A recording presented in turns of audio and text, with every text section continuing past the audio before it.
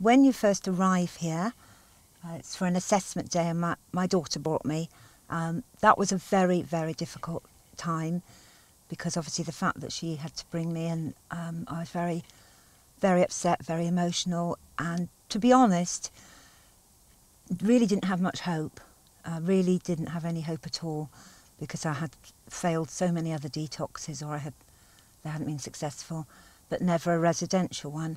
But that first day was a day where I spent most of the time crying, but being met by the doctors, being met by the ward manager Debs, being shown around every aspect of it, so that when I actually was admitted as such, it really wasn't quite so awful. That's a really important day, that first one. But I didn't know what to expect. I just came in here full of fear of where I'd got to, and with very little hope. Okay. So I'd like to show you around the unit. So if you'd like to follow me, I'll show the unit. So there are lots of locks and keys, which I found slightly worrying when I first came here. But you can walk out any time, you know. I couldn't believe that people would actually walk out, because I thought, well, this is where I have to get it. But, you know, people have different journeys. Some aren't quite ready. So there we are. So here we go. This is the Acer unit. This is where we walk in. I came here 14 months ago for an alcohol detox, and I'll start to show you around, okay? Oh, it's locked. Sorry. Okay, so this is the room where we have the work groups. They're very, very helpful. It's ways in which to look at the ways you cope normally, your communication styles, how to set goals. I found the work groups essential, actually, because, you know, it helped you really think about your recovery outside of here, as opposed to just the physical detox in here. I hadn't been to Acer before. But I did have several community detoxes. Unfortunately, I kept relapsing, and the last relapse was very, very bad. And so my key worker at DHI suggested that I came actually onto the unit this time. And I can say it's the best thing I've done so far. Okay, so I'd like to come along. This is the assisted bathroom for service users who want to have a bath. Also, they can use this toilet when we're in the work group, and this is the one for staff, doctors and peer supporters like myself. Otherwise, the service users have a bathroom in their own rooms. They have a wet room. This is the wonderful tree. You can call it the tree of life, the tree of recovery, whatever. And when we leave here, we write something on a leaf. You don't have to.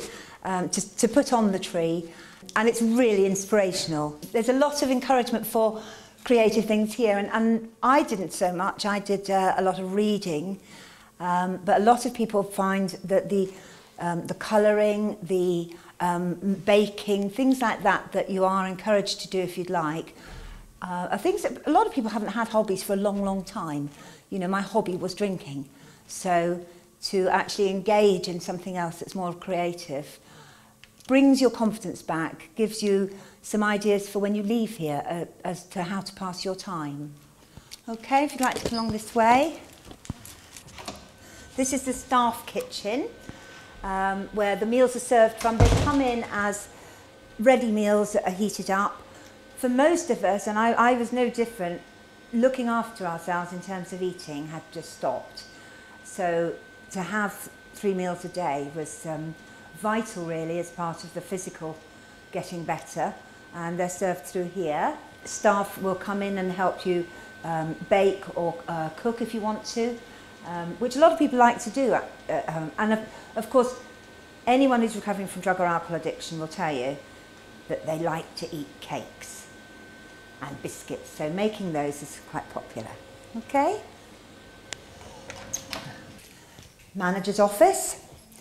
When we first arrive here, we go in here to have all our bags and clothing checked. Sadly, a lot of people who do come in, either through fear or perhaps they're not as committed, will bring in drugs or something with them. So the staff have to be very, very careful of that.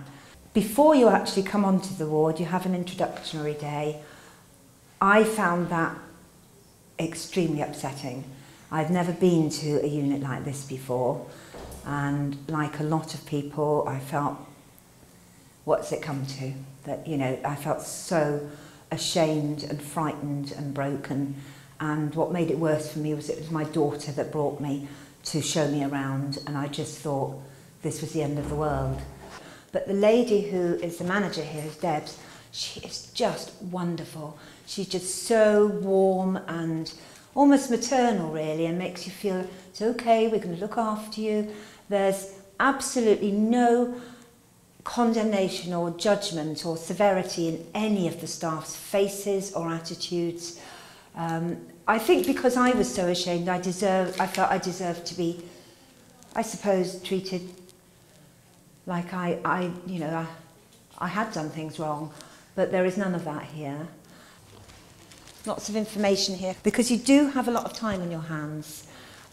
It's probably a good preparation for going to real life, because we've spent so much time on our addiction, you know, buying it, using it, drinking it, whatever, that to take that away, suddenly there's a massive amount of time on your hands.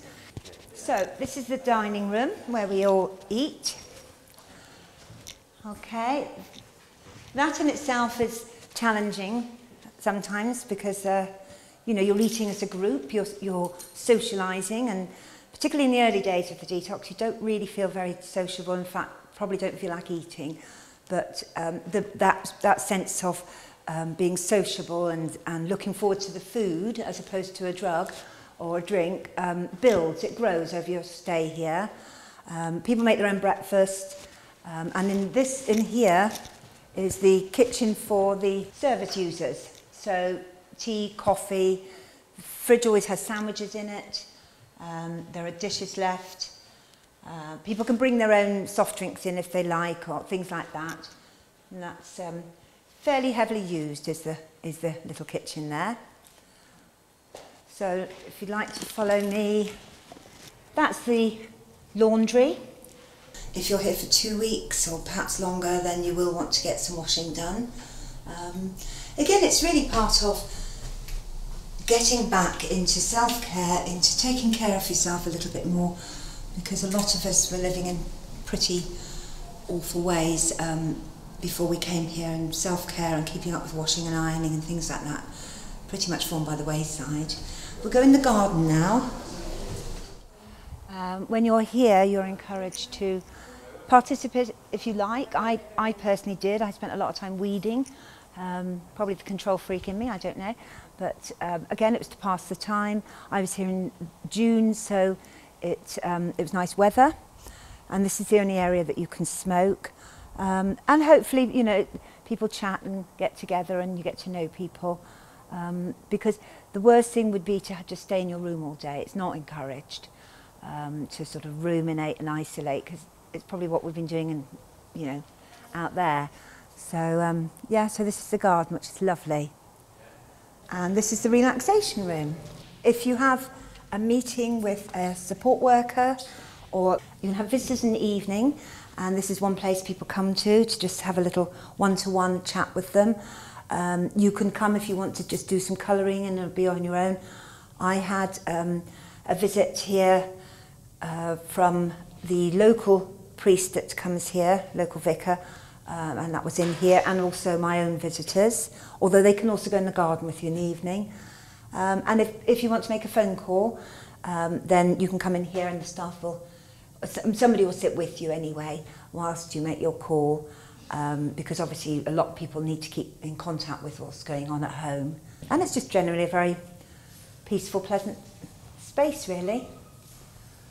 That's the staff office, all the admin, all the doctors, etc. The nurses are in there. And again here, this is lovely. This is some of the work that people have done, encouraging photography and some of the beautiful drawings. Something very therapeutic in focusing on this. It really does help with taking your mind off your problems, or if you're feeling physically, you know, like cravings and things like that. Some of the cakes that were made. So it's lovely to see the work that people do. Yeah, and somebody said down here, interrupt anxiety with gratitude. And that's certainly why peer supporters come here, because we are so grateful to how Acer's turned our life around. So if we go on here, this I actually used, and I'm not a gym person, but I'll see if I can get the light on this. So even though I'm not a gym person, I thought, well, you know, it's about doing something different, doing things differently. So I did come in here and worked on the rowing machine and on the bicycle thing, until I'm not a gym person. And I enjoyed it. I just brought my radio with me and listened to all sorts of nonsense on that. And it was a good start to the day. And I started to understand what people say about exercise making you feel a bit better. But I certainly had a nice time here. I think it's a good asset to have. I'll shut the lights off. That's the male corridor down there to the male rooms. I'll show you the female ones in a minute because they're all the same. And this is probably, in the first week, the temple of all service users, because this is where you get your medication. And all service users at various times think that they know more than the doctors. So sometimes there will be disputes in the garden about, oh, I didn't get as much meds as you, and things like that, you know. So you're not allowed to wait outside, but you're always happy when somebody calls you in. And the staff are lovely, you know, even when you're not having the official medication, if you're feeling anxious, if you're feeling unhappy, you can talk to somebody, have a one-to-one. There's not sort of, this is your lot and then you're cut off. There's ongoing concerns about how your physical well-being is, which is brilliant. If you'd like to follow me, this is the female corridor. That was the room I was in. This is standard, you know, bed, a couple of units, and wet room. And you've all got a window which can be opened, you know, so that you can't get out of it, but it can be opened, and so it can be fresh and it can be light and airy. This is the women's television lounge. The other lounge is communal, sorry, I should say male and female. This is, the basis of this really is a safe space for ladies, because a lot of people that come here, that alcohol or drugs is not the only problem in their lives. There could have been all sorts of trauma, and they may feel uncomfortable sitting with men in a room, particularly when predominantly, usually there's more men than women in any one intake. So they can come here and watch something, or if they want to watch something different to the men, and it's a nice environment, or come and have a chat. It's just a safe space, if particularly at the beginning when people are really shaky, they just don't want to be sitting on settees with the men watching TV. So it's just a lovely alternative. So this is the main lounge, and this is where, as you can see, there's DVDs, television, plenty of books, lots of craft activities as well. We have the meeting in here for mutual expectations, how we treat each other, etc., and a community meeting first thing in the morning, just to raise any issues or discuss what's going to happen that day. There's always lots of communication from the staff, so you know when your work groups are. A lot of people, including myself, wanted to really get out of the unit, and if there's staff around or peer supporters, then we can take a walk around the grounds. The grounds are lovely here, and we could go to the museum, the Blackberry Hill Museum, which is really interesting. There's a garden there as well, which you can see is lovely and sunny. You have to have a staff member to go there, but we've always got access to this one. So it's a really nice space. A lot of people stay here in the evenings to watch TV together. A's unit was, I didn't know what to expect. It was my first sort of residential detox. It was much better than I had feared. I don't know what I expected, I really don't. It was more challenging in some ways, but more reassuring in others. The staff made it fantastic. They really made me feel safe and supported. It was challenging because I was mixing with other people who were at different journeys, you know. I hadn't had much experience of drug abuse, but and the lives that that can lead to. Had a lot in common with the other alcoholics. But we got on. It opened my mind. It gave me a sense of, by the time I left, it gave me a sense of hope. I would say to begin with, I was fairly unsure and fairly uncomfortable, just socially. The staff are amazing. Again, I didn't know what to expect, but they immediately, it was about, you know, you'll be fine, you're going to be okay. It was a sense of, we're here to look after you, for you to help you turn your life around. There was no sense of punishment in it. I don't know that there would be, but I think because you have so much shame and, well, just disgust with yourself, that you almost assume that it'll be slightly judgmental. But it was very encouraging, very professional, wonderful mix of obviously the doctors and medical professionals, if you like, and the support from within the workshops, the night nurses, just conversations with staff who valued you as a person. That's how I felt. I felt valued as a person. Even though they do this week in, week out, it felt unique and special to me. Making friends as such, I wouldn't say it was easy. You lose the habit of socialising so much when you withdraw from the world and your only friend is a bottle. So I think we all of us, in our own ways, had lost the habit of, you know, just banter, just normal conversations. It tends to be initially about how awful, you know, where we got to is.